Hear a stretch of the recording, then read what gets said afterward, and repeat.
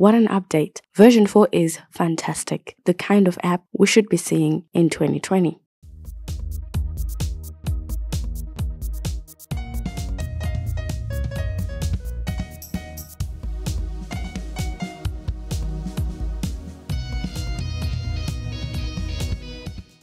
Hey guys, it's Robsy back with Paperless X, a channel that is all about digital productivity. If you're new to my channel, hello. Make sure you subscribe if you're looking for solutions to go paperless with your work, studies, or business. And if you're already subscribed, make sure you turn on your notifications so you know each time we release new videos.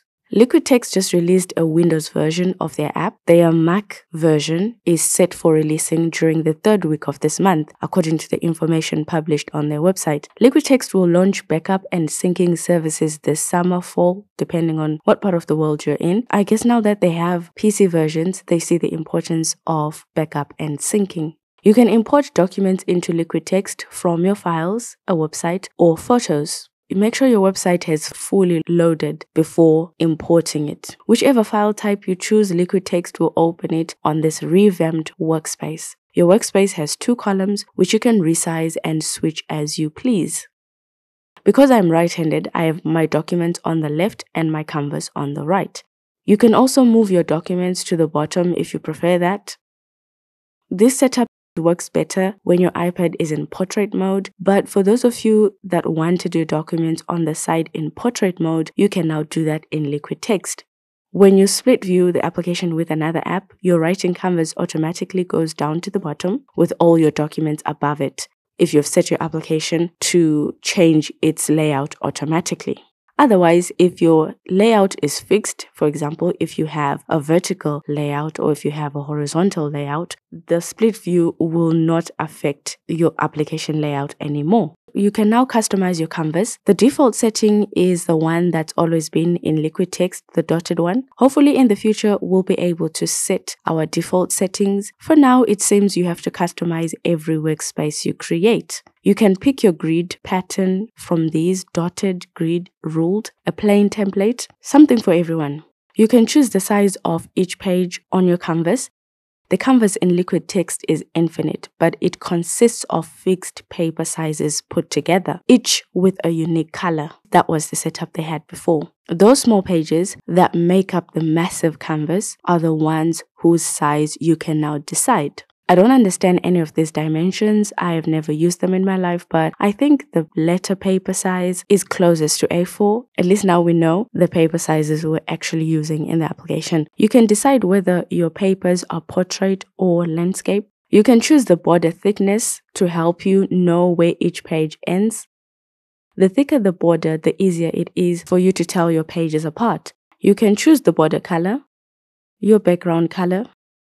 You have the option to have one color for your whole canvas. If you don't like the varying shades, turn this option off and your entire canvas will have one color. There's different shades. They helped differentiate your individual pages. Now that we can thicken our border, it really doesn't make any sense to have different shades on your canvas. You can choose your line spacing. It's probably in millimeters. The application doesn't say.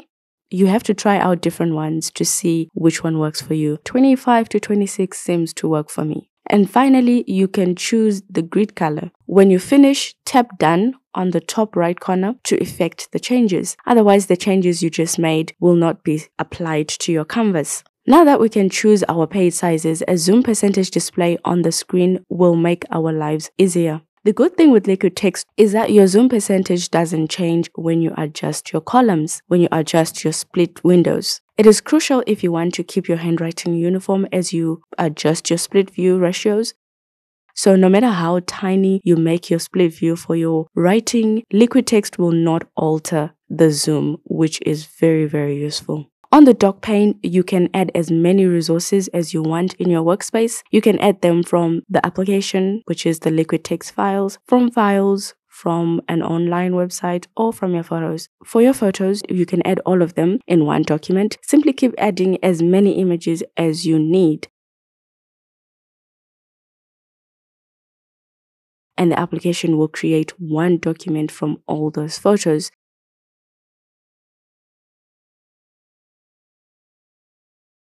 The doc pane shows all the documents in your application. You can switch between them as you need. You can only open a maximum of 3 documents if you wanted to compare your PDFs. To add a document to your workspace, simply drag and drop it where you want it. You can do that to replace materials too. If your document has a contents page, you can access it under Outline. At first, the application seemed to handle massive files well. It was loading in fractions of a second. The application speed seemed to have improved, but that quickly changed after I created some notes in the application. The lag in the previous version and the slow document loading times still plague this application, and that's really sad to see. One of you guys mentioned that the speeds had improved, but unfortunately, I'm not seeing that.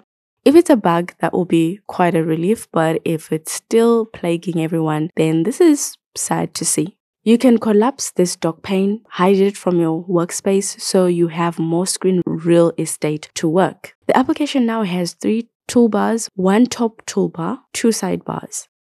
The left one is for the doc pane, while the right one is for the canvas. These are mobile though. You can move them around your workspace or even exchange their location. Your annotation tools are now at the top of the application. Perhaps they could give us the option to pick which we prefer. The text tool allows you to select text in your PDF. You have options to comment, select more, and add tags. Define and copy the selection. You can now add initials to your comments, separate them from the comment itself using a comma. This is useful if you're working on the same document with a lot of people. Signing your initials is a way to see who made what comments. You can tag your PDF, handy for research and cataloging information. You can create tags based on anything. Questions you want to ask. Authors in your write-up, for example. Tags can help you organize your thoughts as you go through a document. Your tags have categories, names, and colors. This won't extract anything out of the PDF, but it will create bookmarks on your PDF.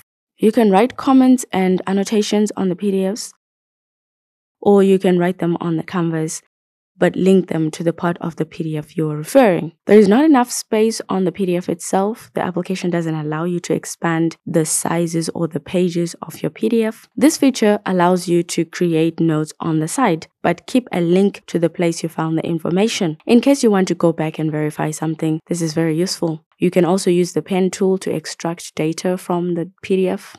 LiquidText has the most accurate presentation of my handwriting I have seen in any app since I went paperless. It is very impressive and exciting considering this is a PDF reader and not a note-taking application. Random thought: PDF readers and note-taking applications, the line separating them is becoming blurry the more updates we get from the different applications. And this is very interesting. I wonder if we'll ever get to a point where all PDF readers are effectively note-taking applications and all note-taking applications are effectively PDF readers. You get a ballpoint and calligraphy pen. These are slightly different, but the differences are negligible. When you turn on pressure sensitivity, you might be able to find one that you prefer.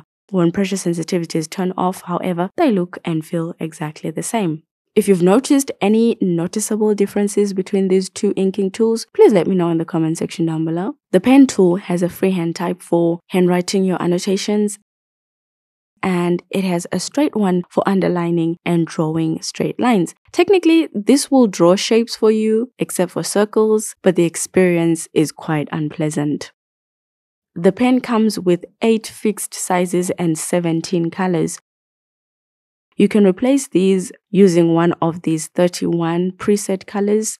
Simply drag a color to replace one of these favorite ones, if there's one that you like that's not already in your favorite palette. I doubt any of us would need this many colors for annotating PDFs. In LiquidText, all the ideas are linked. Your extractions remain connected to the documents. Your comments are linked to what you're commenting on. LiquidText shines in this linking department. You can connect all your ideas no matter where you put them on the canvas. This is very, very useful, especially for someone who always needs to go back and refer to the PDF from their notes. The highlighter looks better on PDFs than it does on the canvas. It looks awful on the canvas. You get a freehand one and a straight one as you do for your pen tool. Obviously, the straight one is for neater highlighting. It has the same number of colors as the pen tool, but only 6 sizes. The eraser in the application erases per pixel.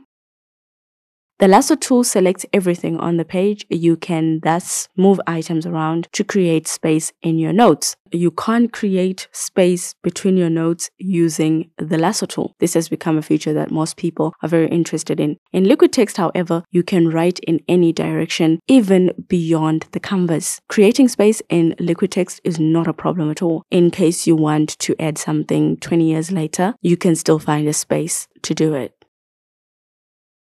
You can add sticky notes to your canvas. You can type your note or add handwritten notes to them. A text box is different from a sticky note in that it doesn't have a background.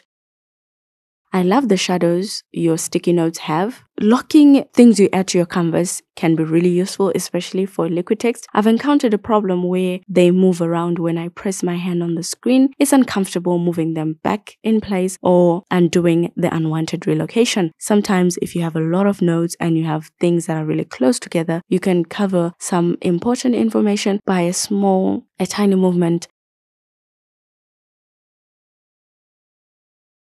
You can drag and drop things into LiquidText, but you can't pull them out of the application. Who else thinks it's essential to have the ability to drag snippets out of PDFs? The application gives you some options to customize your double tap shortcuts for your second generation Apple Pencil. While searching, you have the option to search through your visible documents, which are these 3 documents that I have open right now. Or you can search all the documents in your project, and you see which ones have the word you are seeking. You can then pinch your document to see all the pages containing the term you just searched for. It saves you scrolling through the whole document to find what you're looking for. Searching your workspace is more fun because the searched terms are easy to find because they pop out of the page, and the navigation animation is a bit exciting. However, please note that LiquidText does not have handwriting recognition. It does not search through your handwriting. Tags are difficult to search in the application. We've not been able to figure out how to find tagged information in the application. There is no point tagging things if you can't search for them later or if you can't find them later. At this point, we are not sure if this is a bug or the feature is still incomplete. Searching for tags for tagged notes should be as easy as creating the tags themselves. And we've also noticed that tags seem to be only available per workspace, so you have to create tags for each workspace, and tags that you appear in one workspace don't appear in another workspace. Yeah, that definitely needs improvement because you can't be creating tags for every workspace. The application should have a way to have universal tags for all the documents you work on in the application. If this 350 megabyte workspace takes long to save changes and it takes long to load. Searching through the workspace crashed the application almost every single search attempt we tried, and the app freezes while searching, making it difficult to cancel a search inquiry.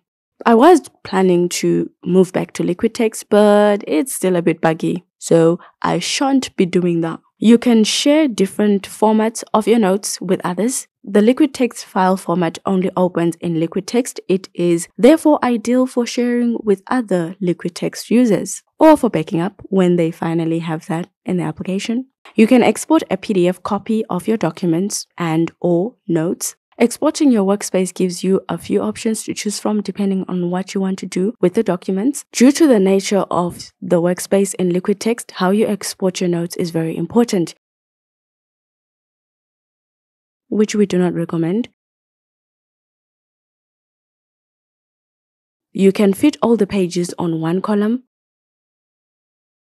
or separate your pages according to rows and columns. This is the option that will export individual pages for you. This will be the best way to export out of LiquidText. And now the application offers you hyperlinks if you export the documents too.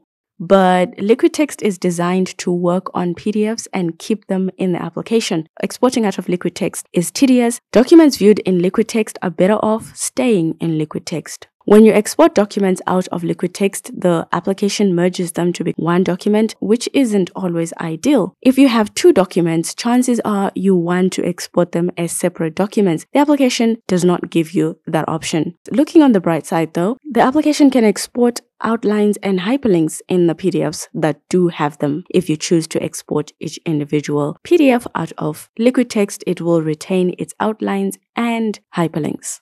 You can also export notes, outlines. Depending on how much information you want your final export to have, you can select how the final document looks from these options. Most people find it useful to export highlights only, and the application offers you that. Unfortunately, the application doesn't have the option to export pages with highlights on them. You can edit these before you export them out of the application.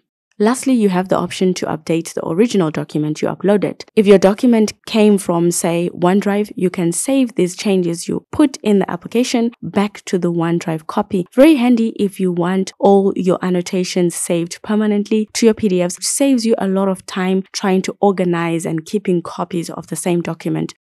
The homepage has two columns. The left column is for opening documents into the application. The right column contains your files in the application. LiquidText allows you to create folders within folders, which is most people's preferred way of organization.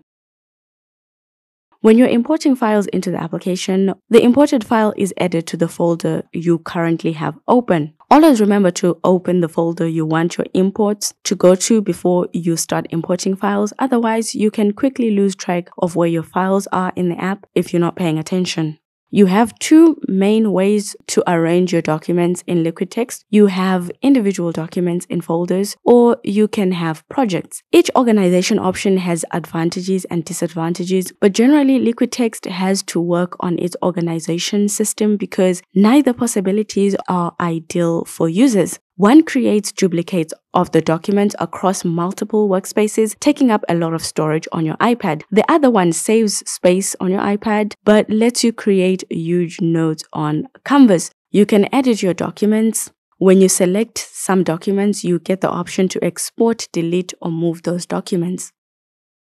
LiquidText permanently deletes all documents from your application. There is no way to recover your documents once you've deleted them, and in 2020, this is unacceptable. A recycle bin is a must-have for any document managing or document creating, document annotating application. You can arrange your documents according to name or date. You can view them as lists or thumbnails, and you can add new folders or search documents in the app.